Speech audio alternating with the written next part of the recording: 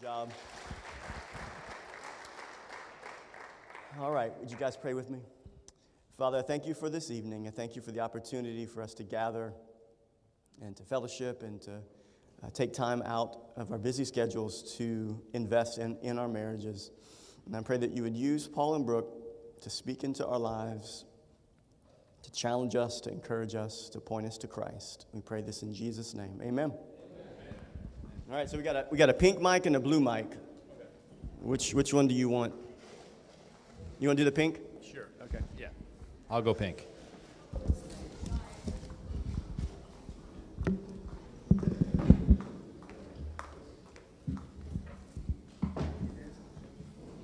Get situated here. This is what he gave me. Sure. Careful, don't fall. All right, I think I'm good. I got Now long I'm legs. nervous because there's a video camera. All right, how you guys feeling? Awesome. Why don't we give a round of applause for all those who prepared the salsa and all the food, and awesome job, everybody. Well, of course, this is my wife. I mentioned her this morning, Brooke, and we have been married for 21 years. Everybody can hear us out there, all the way on the back row and stuff. Okay. And so our 3 kids, mentioned that a little bit, and so yeah, it's we met in Fort Smith, Arkansas, at a church I was youth pastoring at, and you want to tell us how we got together? You keep looking at me like he wants me to say something. Hi, everyone. I'm the talker in the house. So anyway, we're gonna come together on this. Yes, we're very thankful to be here. We love Ben and Estelle. Yeah. We've gotten to know them. I guess last year is when we met Estelle and really connected with them. They're great people, and we are really thankful for them in our lives. And y'all are blessed to have them as your pastors. Yeah, put your hands together. Yeah, they're really great. He was born in New Orleans, right, in Metairie, but I was born in Oklahoma. So I'm an Okie from Muskogee, not from Muskogee, from Podo, Oklahoma, little podunk town there. In fact, our kids thought that we were going to Houma, Oklahoma. I said, no, like, it's Louisiana. You're in Oklahoma? It's my part of the country. There's New not Orleans, a Houma, Oklahoma. Yeah, so there's not. Yeah. But we met in Arkansas, and then shortly after that, we moved to Texas. Yes. Do you want to tell them how we met? Well, it was a little bit scandalous. I was her youth pastor, and she was in the youth group. Yep. And no, it actually was above board, but that's kind of, I had to wait for her to get out of the youth group in order for me to go on a date with her, and so that's So how I that laugh happened. at Got those. the blessing of our pastor, and he gave the green light. Yeah, so it wasn't scandalous. Yes, but it I wasn't. laugh because he has, that if you were here this morning, you heard about the ham on the neck story on the date. He has multiple stories of bad dates, and I was like, that was God just keeping him for me till I grew up, and then we could meet and get together. But yeah, we've been married 21 years, and it's been a great marriage, I think. We've tried to center our marriage on Christ and on the Bible, and there's ups and there's downs, but God has always brought us through, and He's faithful, and it's been a ride.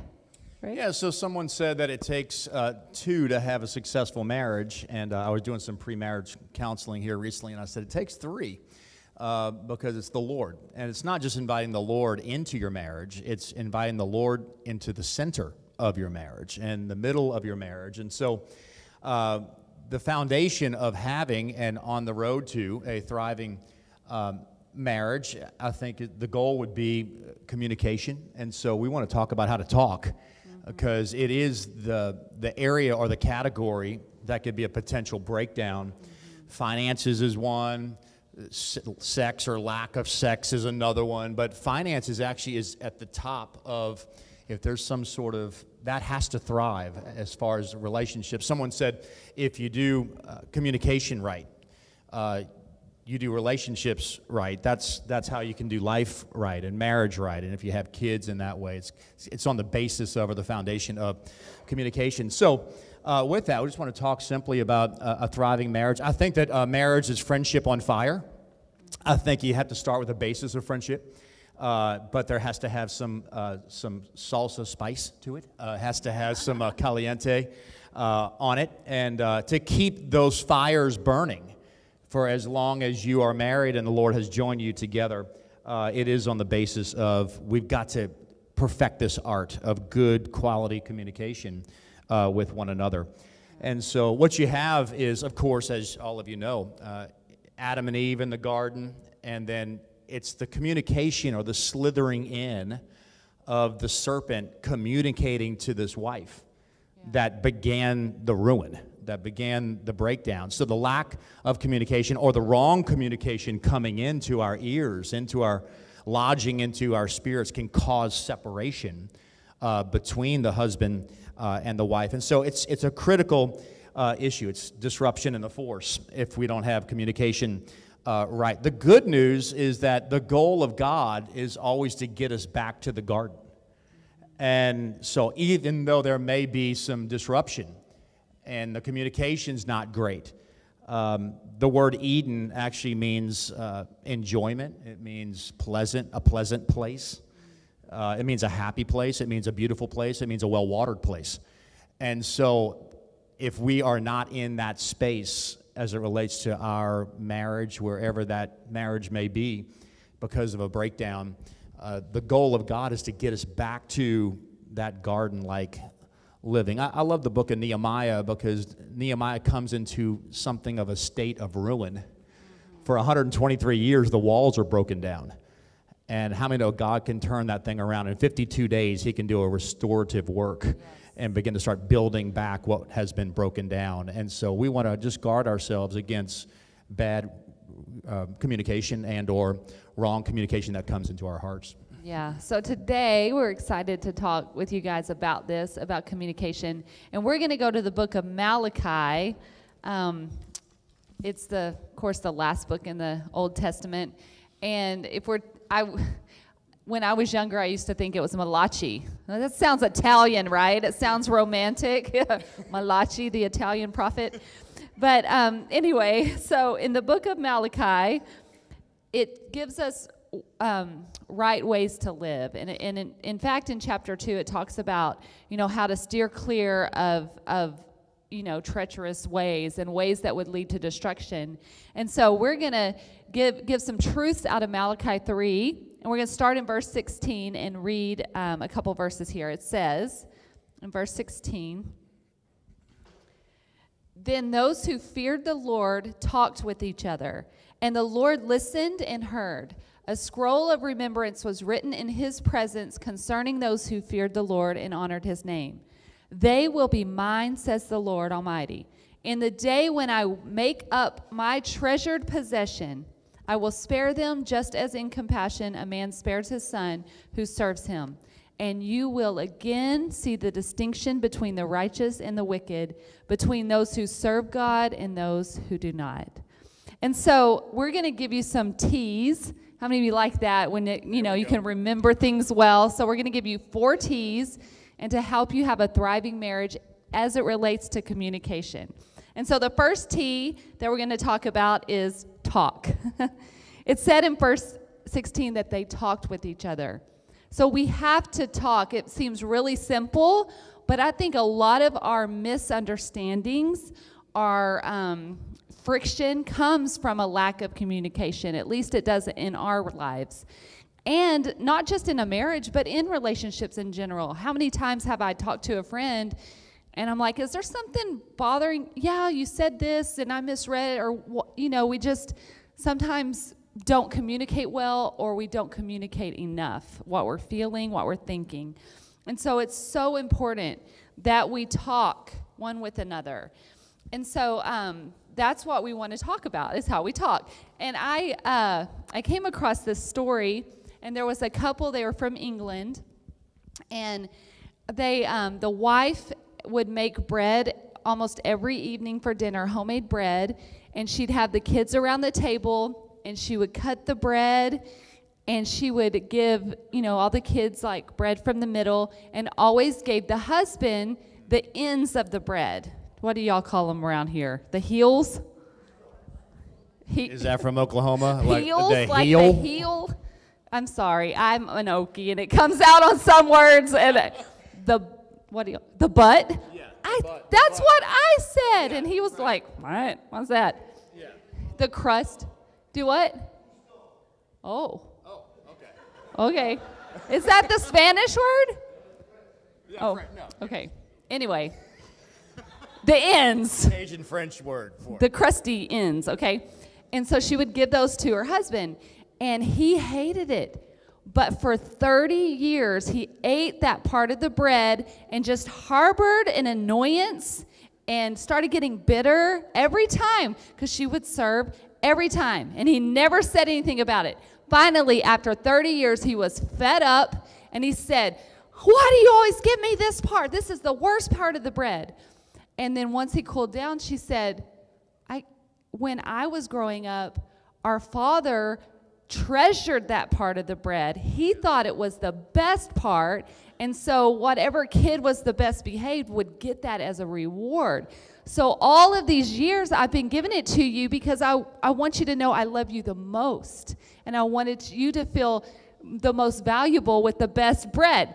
Why didn't you tell me you didn't like it? So, I mean, that's an example of how we just either I don't know if we're afraid of rejection or if we're just don't know how to communicate what we're feeling, but how it can just store up, and it's a complete misunderstanding. It was actually an act of love and kindness, but he thought she was giving him the leftovers. Well, he's trying to hold a grudge, and she's trying to be a blessing. But they're missing one another. They're not tuned into one another for years and years because they just simply didn't have a heart-to-heart and just begin to start breaking down and saying, let's talk about this.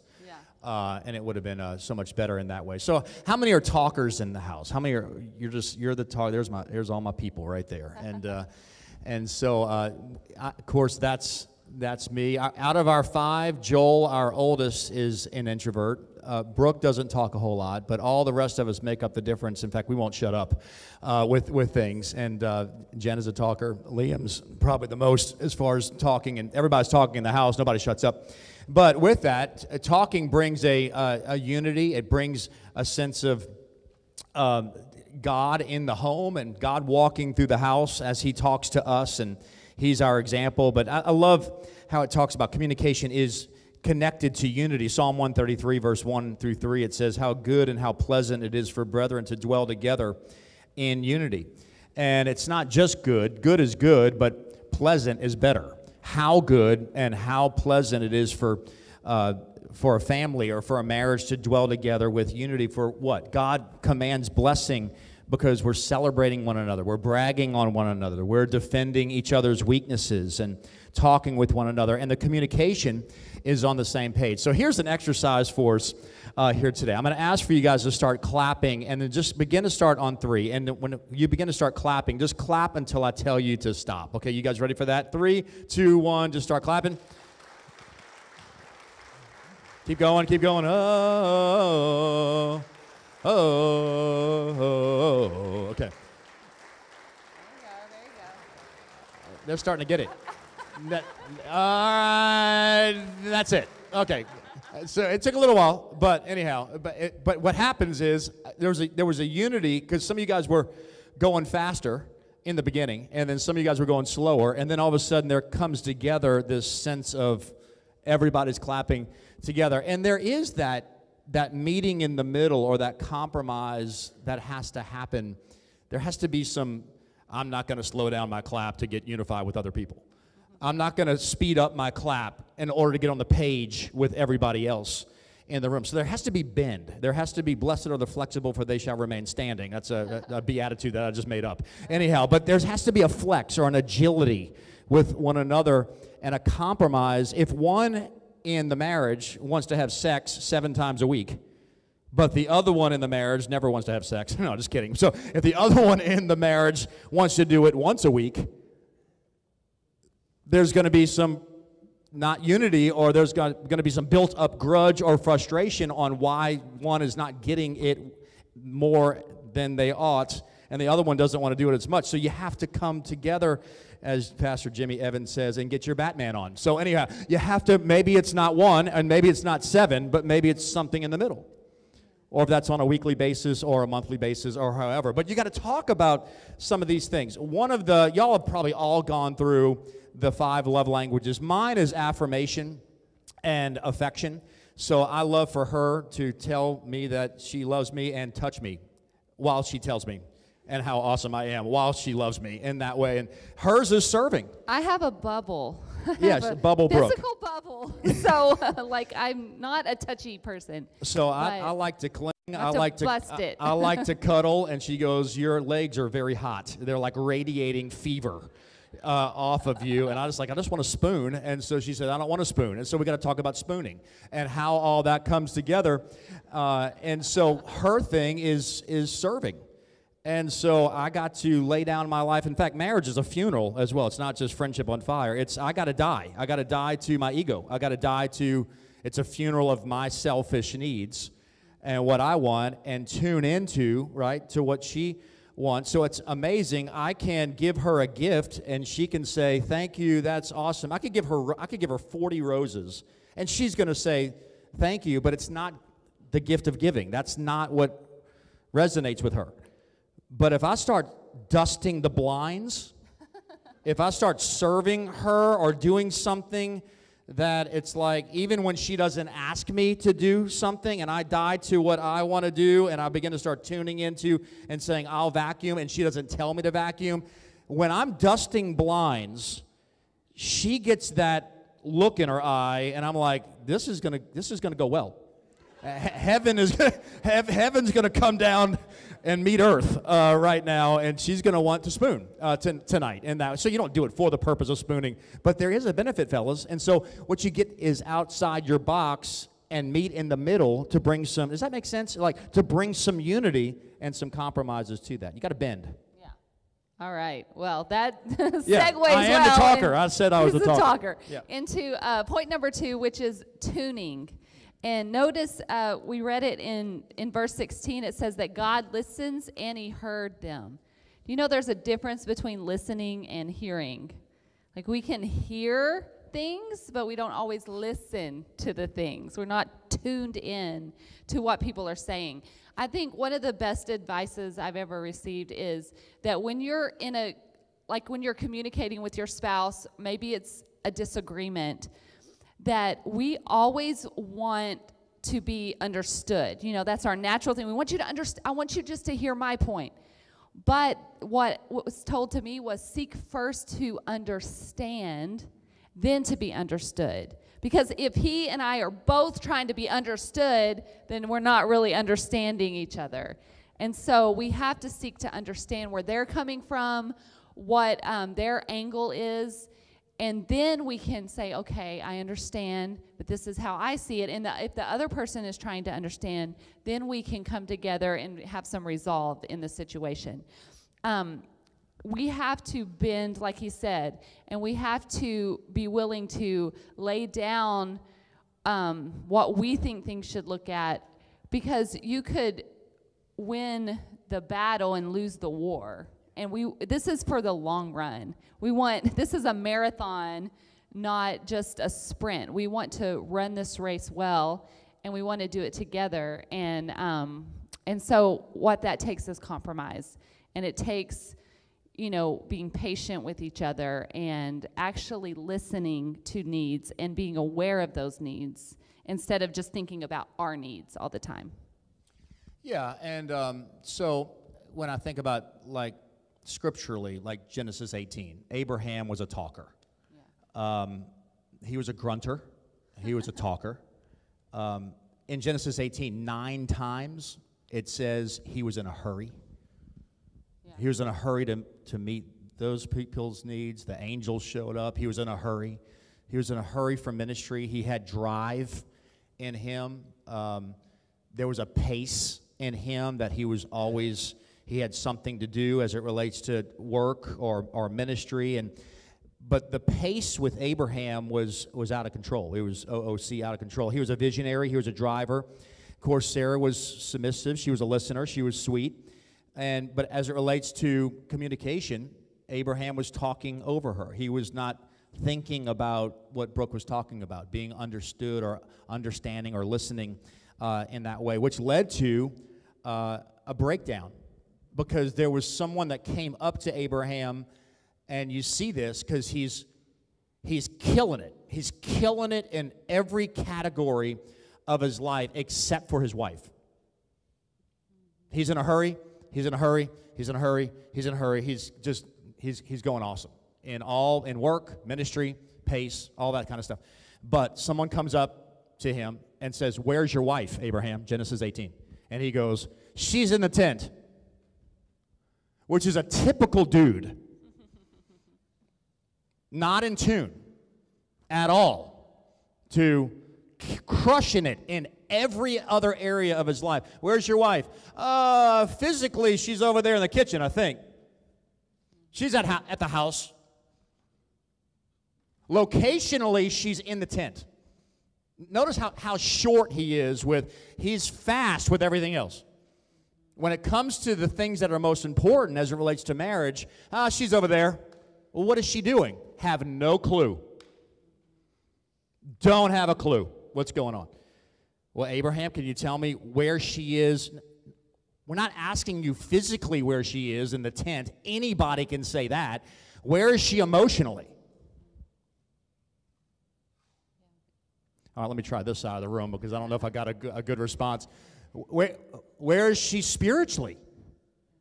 What's going on inside of her that you can bring out and pull out greatness and pull out significance because you're having conversations? You slow your life down to make those things that matter the most important, which is marriage. He prioritized everything else. His pace was out of control. Did not prioritize the pace of his marriage, to slow it down, to have a conversation on the couch and say, "Where are you? Where are you, Sarah? Really? Let's talk about this. We have to make this work," right? And so when we come together, there's sometimes that Brooke will just literally say, "Paul, you're focused, you're laser-like, you're doing good in all these areas, but we haven't sat down and talked about, we got to talk about finances. We got to talk about the kids. Oh, I need you to kick in, and I need you to discipline the kids because I've been doing all the disciplining." Well, I'm thankful that you began to start sharing that because I would not have known. Do I have ears to hear what the heart cry of Brooke is so that I can kick in and help her? Are y'all hearing what I'm saying? So it's 2 = 1. We're better together in that way. And when we're having conversations, digital detox. I mean, shut it down. Shut down in fact, we put phones in the middle of the table. We go to eat at a restaurant, phones in the middle. Like, let's tune in to one another. Let's have a meaningful conversation with Joel and Jenna and Liam, because why? Even if I'm there and present, I'm not available. I communicate a devaluing or a disconnection if I'm there in proximity, but I'm disinterested, I'm uncaring, I'm unavailable. Even though I'm in the same living room, I'm not in tune with, and God wants better for that. Amen, everybody, for that. And so, anyway, that's what the Scripture teaches us as it relates to tuning in. Well, I remember a season in our marriage several years ago. It was a hard season. It was a busy season I was a stay-at-home mom serving at the church. We weren't senior pastors yet. He was on staff at a larger church, and the pace was really fast. And I remember I'd be with the kids all day this was when they were little, and he would come home on the phone and continue to work, and and it's like 5, 6 o'clock, and I just need a break. I'm like, and it would just irritate me when he would walk through that door on the phone. And it caused like this wedge, and finally we came together and I said, "Look, please do not walk in the house on the phone, even if you have to sit in the driveway and wrap up that conversation, because what you're doing is you're like, well, I'm leaving work, but I'm not really leaving work, and I need you to be present. I need that from you." And for a while you didn't communicate that. But I would just be upset. And so as a guy, I just had no idea. I'm just He's coming like, "I'm in, home. I'm on the phone. I'm home, what's up? You pat the kids or whatever, and then you're back on the phone again. So it's like, until she said something, I just would have been totally oblivious to what was going on. Yeah, so that's very important, is that we communicate the things that that are bothering us. And so, okay, let's move on to number 3. The third T is the tone of our communication. So here's a definition of tone. It's the quality of a person's voice, the quality of a sound produced by a musical instrument or singing voice, a quality, feeling, or attitude expressed by the words that someone uses in speaking or writing. Tone is so important. How many of you have teenagers? You're raising teenagers. Yes, we've got 2 of them. So you know, as a parent of a teenager, that they can say the right thing, but if they have this attitudinal tone, then it's just like, they're saying, you're like, hey, will you take out the trash? Yes. You know, then you're like, oh no, let's have a little talk here. The tone is so important. I believe that Jesus didn't only say what he heard his Father say, but he said it with the tone of the Father. He represented the heart of the Father. And Jesus was gentle. He, he could get fired up when he was, flipping tables, but he had a tone of compassion. He had a tone of love and grace. I mean, think about how he's talking to the woman at the well, how he was talking to the fishermen, come follow me. He had a life-giving tone. And I think it's so important that our tone in our home is life-giving, and we're not being sassy with each other, or because I know, like, when I'm frustrated or tired, I can be short, I can be snappy, and that just tears down those walls of trust. And so we had this lady that we used to work with, and she was over pastoral care ministry at the church. You probably remember Karen Douglas. And so she was wonderful, helped oversee all of the pastoral care as it relates to, prayer needs and taking care of people in, when they've lost loved ones or had new babies, all of that, just caring, hospital visits and all of that. So she would, this was back when texting was like, taken off. And it was like the actual words and emojis started becoming popular. And she thought that LOL meant lots of love. And so people would email her or text her, hey, I'm really struggling. Can you pray with me? Or my husband is sick in the hospital. Yes, I will pray for you, LOL. And like, she didn't understand. The people were like responding oddly to her. And so finally someone sat her down and said, look, you're telling people you're laughing at their shortcomings and problems that they're having in their life. It means lots of laughs. So please stop using LOL. But that's just a funny illustration, but we can misunderstand that and not know how our tone and texting is big because we may not mean it a certain way. We just shoot off a text because we're busy, but it's hard to read tone in text. So sometimes if it's something, a sticky situation, I don't text it. I'll pick up the phone and call him because I'm like, I want you to hear my tone on this, but I need you to do this, And I think it's really big to watch how we talk to each other. Hey, we're just keeping it real. So anyhow, Psalm 101, 1 and 2, it says, I'll be careful to live a blameless life. When will you come to me? I will walk in my house with a blameless heart, and holiness adorns your house. And so like what Brooke is talking about, the atmosphere or the tone in your home. And so with that, Jesus was very generous with his words. In fact, those who accused Jesus of how he communicated, who weren't even on the page with Jesus, would say, look at the gracious words that come out of his mouth. Mm-hmm. The second thing would be, look at the authority in how he speaks. He does not speak like the other scribes and Pharisees or teachers of the law. So there was an authority, there was a weight, there was an authority in how he talked, but there was a graciousness. Yeah. So we want our words to make impact. It says of Samuel that every word that Samuel spoke, it penetrated. Not one word fell down to the ground. Yeah. So there's an authority that's established. There's a weight or an impact with our words. They're not meaningless when you are having a conversation, but it's filled with gentleness or it's filled with grace. And so the atmosphere of your home or the tone of your home needs to have faith. It needs to have hope in it.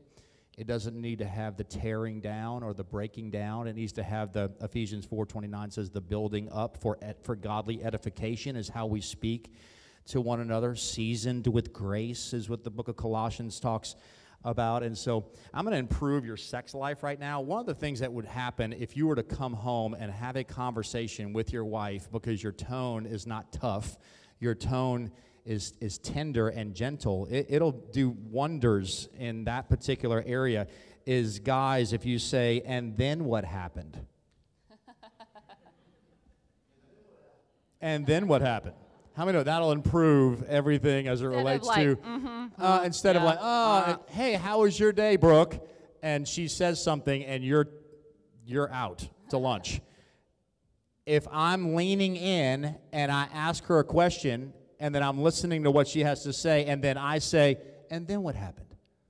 Please talk more. Yeah, that's going to bring another, how many know that brings another level of heaven into your home right there. And so it's the atmosphere of your home, putting away of the temper, putting away of the tough, in fact, the outrage of our kids and our spouse will remember us in the extreme verbal moments.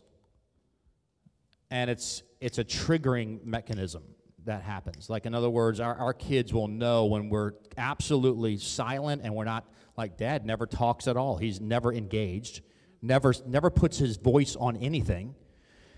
And the other extreme, where it's when they do talk or when Dad does talk, well, the way he talks to Mom, it's like bombs going off in Baghdad or something. It's like, let's get ready to rumble. It's like our kids.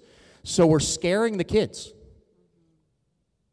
by not being tender and gracious with, or generous, or having a large heart with our words. That comes out of the abundance of the heart, the mouth speaks, right? So we're not just scaring the kids, we're scarring the kids in that way. So it's very, very critical and important to tame that and to temper and to bring meekness, which is strength under control. We tame the tongue is what the book of James talks about. David Yonggi Cho, you may know of him. He pastored the largest church in the world, like 800,000 people in his church in Seoul, Korea, maybe 1 million people, something like that.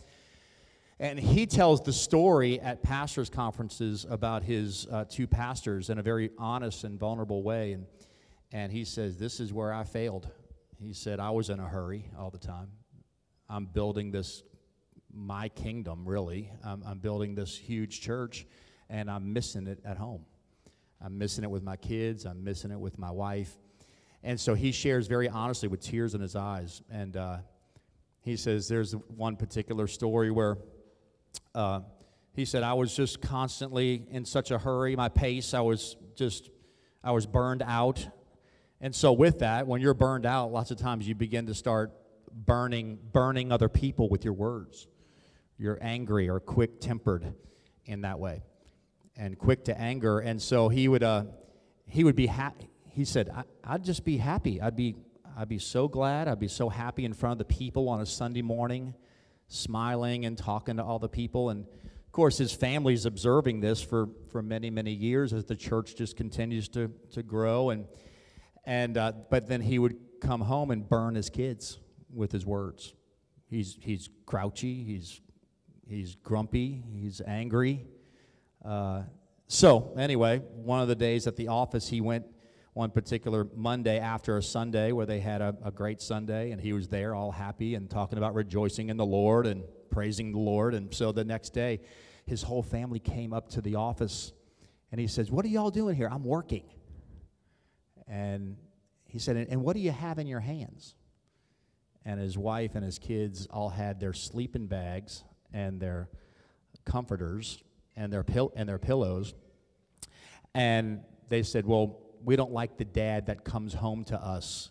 We like the dad that's the minister who's all happy up on the stage. So we figured that we would bring home from home and bring it up to church to be with happy dad.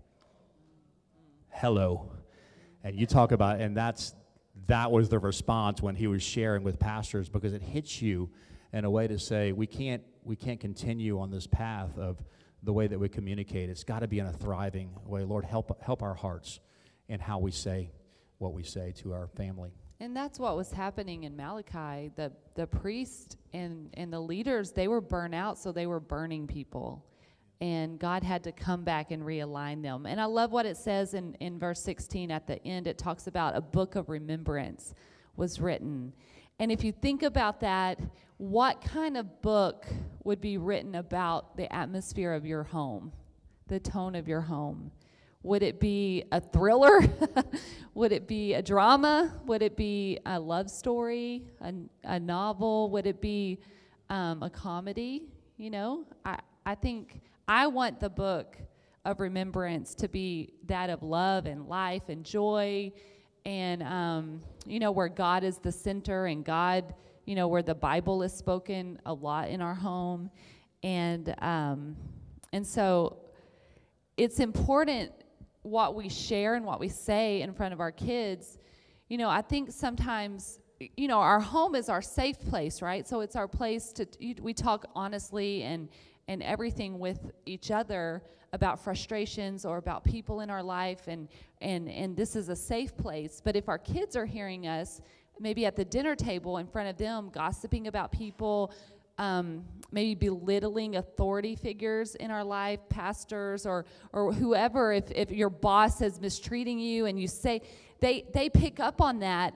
And what happens is we wonder why our kids don't respect authority, but maybe we set that tone in our home unknowingly. You know, those conversations aren't necessarily bad to have, but maybe not in front of the children. That's not the best place to talk about that. And so that sets the tone, that sets what type of book, you know, we're going to be written about our home. And so we want to guard that. We want the kids, of course we're not perfect. Of course we're going to make mistakes.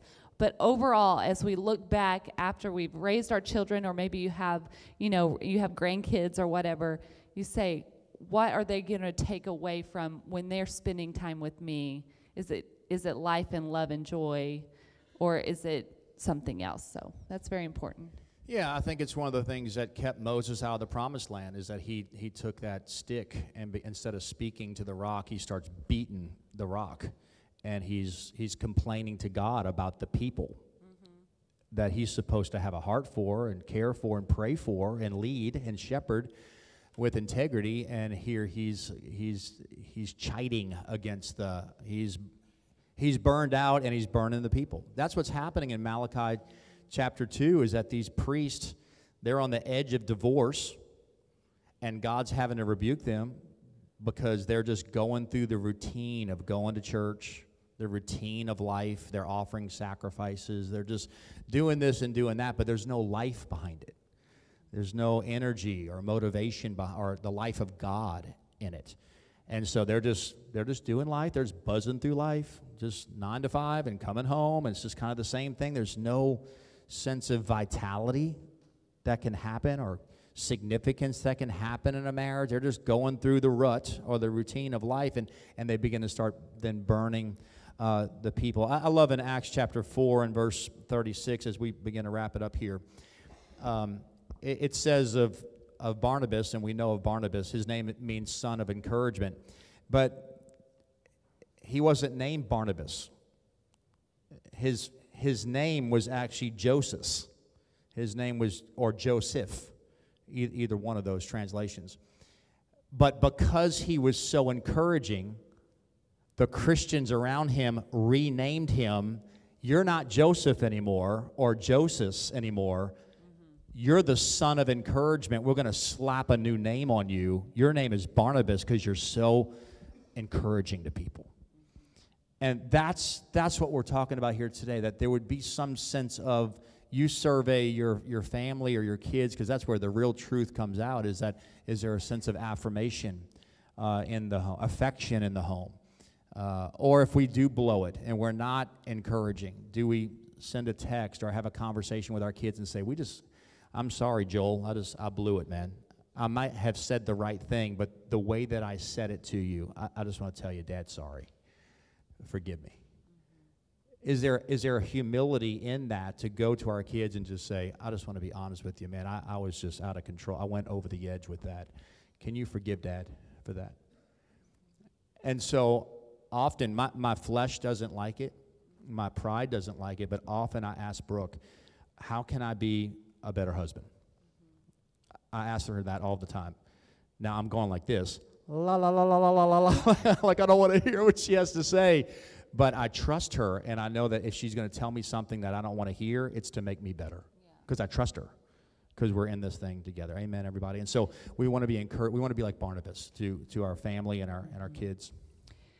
All right, well, the fourth T and the last T is the treasure, and that's what he's talking about, is that encouragement. And it says, actually, in this, it talks about that he said that they will be mine in the day that I will make them my treasured possessions. So this is above and beyond. This is not just, we're not trying to survive any longer, and, there are those seasons, but it's like, this is the bling. Y'all like some bling? Mm-hmm. Texas ladies like a lot of bling. But it's what brings fun into the marriage, what brings life and joy is we compliment each other, we encourage each other. There's large doses of love and doting over one another, and I think that's important, because we go in the world and get hit and badgered sometimes wherever you work, and then home needs to be a place where you're encouraged and that we believe in each other. And like we don't just do like, oh yeah, I believe in you, but we tell each other we believe in each other. And I think it adds a little sparkle to your marriage, just to not just, oh yeah, you're great, this and that, or oh, I told you I love you when we got married, but large doses of encouragement, and that will help help your marriage. Well, we are better together, and in that I think about, she partners with me in ministry, and so where I'm a big fat 0, she's a perfect 10, and I need her. I need her gifts, and that completes me, and it's not a competition thing.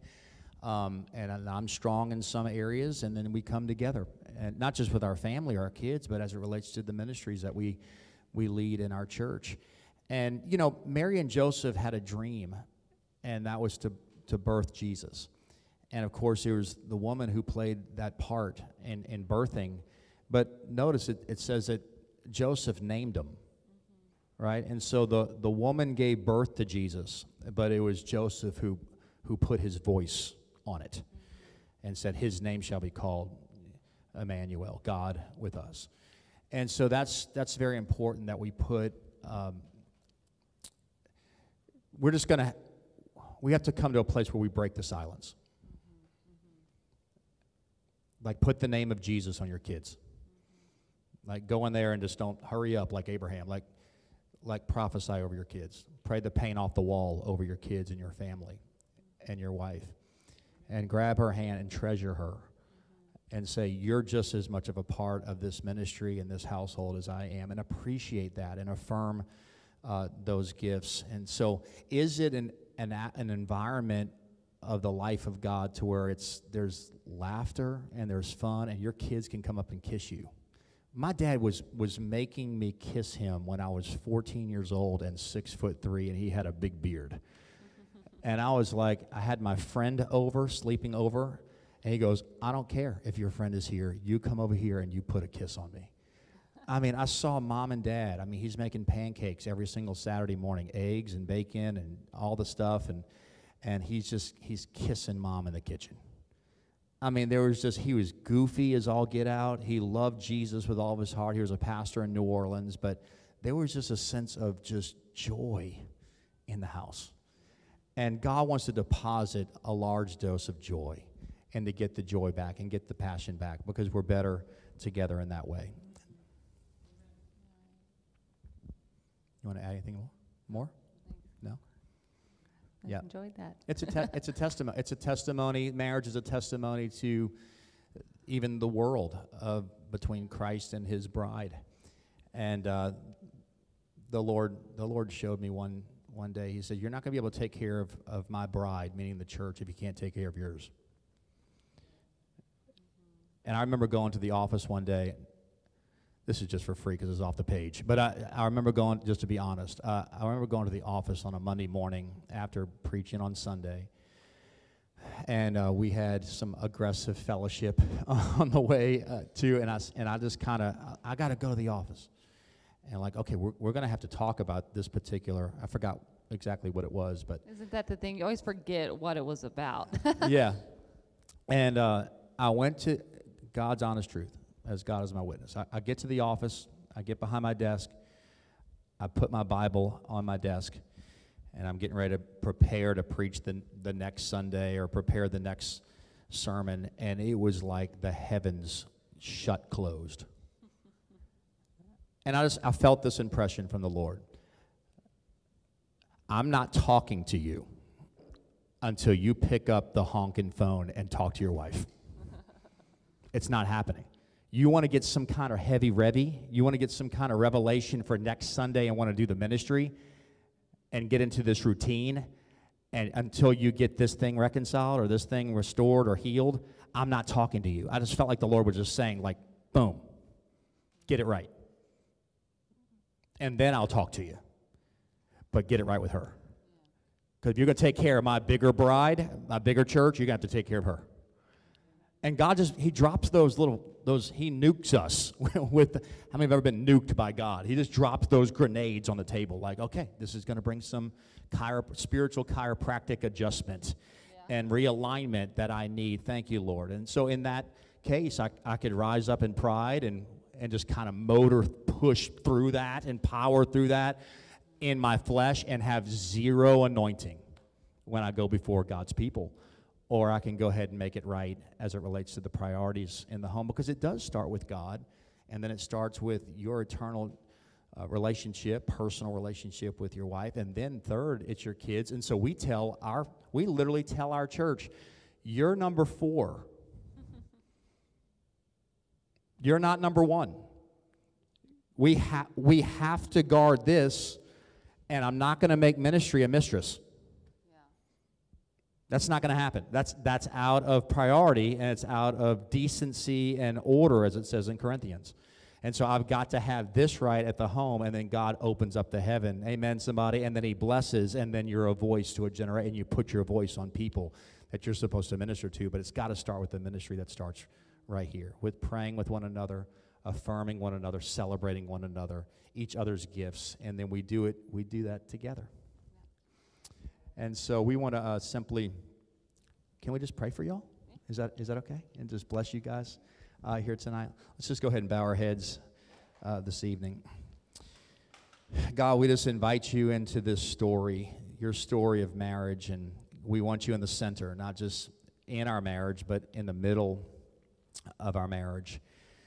Lord, we know that your first institution of a marriage was in Genesis, and then your first miracle in the New Testament was around the wedding of Cana, where there were some issues.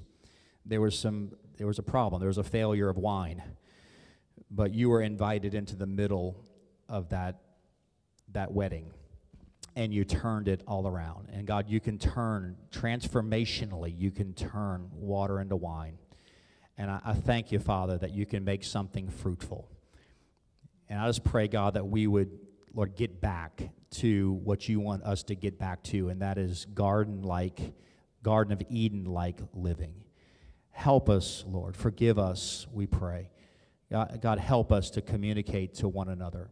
Help us, Lord, to get onto the road of having a thriving marriage. I thank you, Lord, that you can restore and reignite in just a moment. I thank you, Lord, in the book of Job, it says even a tree stump that is cut down and looks like there's nothing there at all, but yet at the smell, just at the little smell of water, all of a sudden tender shoots will begin to grow again. And I don't know, Lord, what marriages are in this room. I don't know where they are circumstantially or the situational dynamics in this room, but maybe there are those who feel like Nehemiah's wall. It's just kind of, it's in ruins, it's smoldering, it's smoking, or maybe an oak tree that's just cut down. It looks like there's no hope at all. But God, you can inject hope into it. At the smell of water, at the smell of the Holy Spirit moving and inviting you, Christ, into our marriage, God, we can begin to grow and begin to call it blessed. And I thank you, Father. Would you just help us, Lord, that we can get our passion back. Lord, we can get Christ back in our home. We invite him back into our house to walk into our living room, walk into our master bedroom, walk into our bathroom and into our kitchen. And Lord, we want the atmosphere of Jesus, Lord, to permeate and to penetrate every part of our lives. Help us, Lord. Come on, why don't we just extend our hands right now and just ask the Lord to help you right now. God, we need your strength. Lord, where there's massive deficiency, there's massive sufficiency in the Spirit of God. We don't want to operate according to the flesh. Lord, we want to stand strong in the Spirit of God and just pour in and just fill us once again, Lord, with your power. Give us wisdom, Lord. We don't have to come up with new strategies or tactics. We just have to come down with it. And it comes down from heaven. There's wisdom that resides on the inside of our hearts on how we can lead our homes, lead our marriages, lead our kids for your glory. And as for a testimony of Christ in the earth, God, help our marriages to be strong. Let not the enemy slither in and deceive us and bring destruction to us. But God, you have given us abundant life. In Jesus' name we pray. And everybody said amen to that. Hey, we love you guys. Y'all are awesome. Thank you for having us. What an honor. Wasn't that first class? Wasn't that amazing? Thank you guys so much for coming and sharing. Amen. All right, so I guess this is the moment. You know which is which? Hey, so this is the last chance to vote. Anybody not voted? Anybody need to put more pieces of paper in my bucket? All right. It's all right, Matt. Go ahead and do a count if you know which is which. All right, so, yeah, we're going to sit tight for a second and wait for Matt to get his hands crossed and make sure he gives me the more of the votes. Joel, your son can do a drum roll.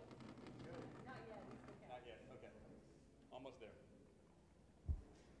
Do we have any salsa music? Did you line that up, Manny? So Chuck's up there with some salsa music, or you got it back here? Oh, okay. All right. Matt's got the salsa music. I know which cup was yours, and I'm looking a little nervous. Now, I did see some smaller papers in mine, so I could have a lot of smaller papers. Folded up. I'm not confident right now. Yeah. Almost have a verdict.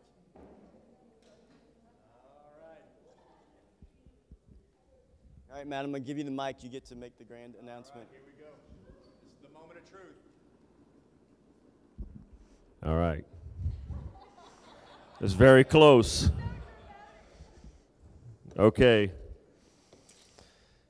By a margin of only 4 votes. Only 4 votes. And the winner is this one. Manny Vera, the winner. Now I have to give me a second to key up the salsa music.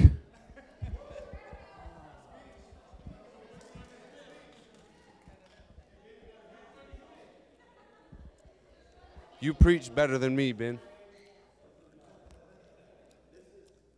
It was good. It was good competition. I got nervous.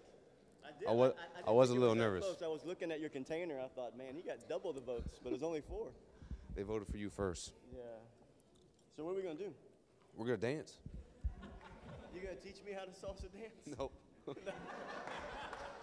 I'm going to dance with you. I hate hats. Oh.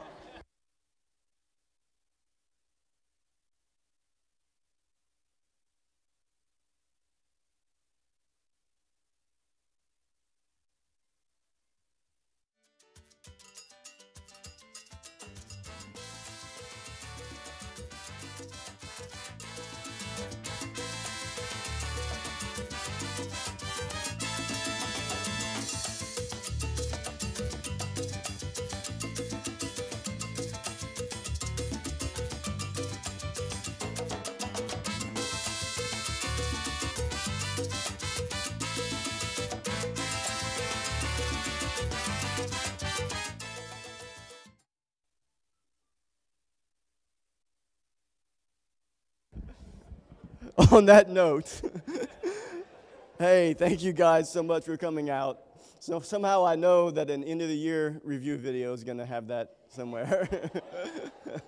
Thank you guys so much. Thank you, Paul and Brooke, again. It was wonderful. Hey, tomorrow night, Paul and I are going to be doing a Q&A. We're going to talk about men and how we can be who God's called us to be. So tomorrow night at 6:30, dinner starts in the fellowship hall, and then 7 o'clock we'll have the Bible study. Amen? God bless you.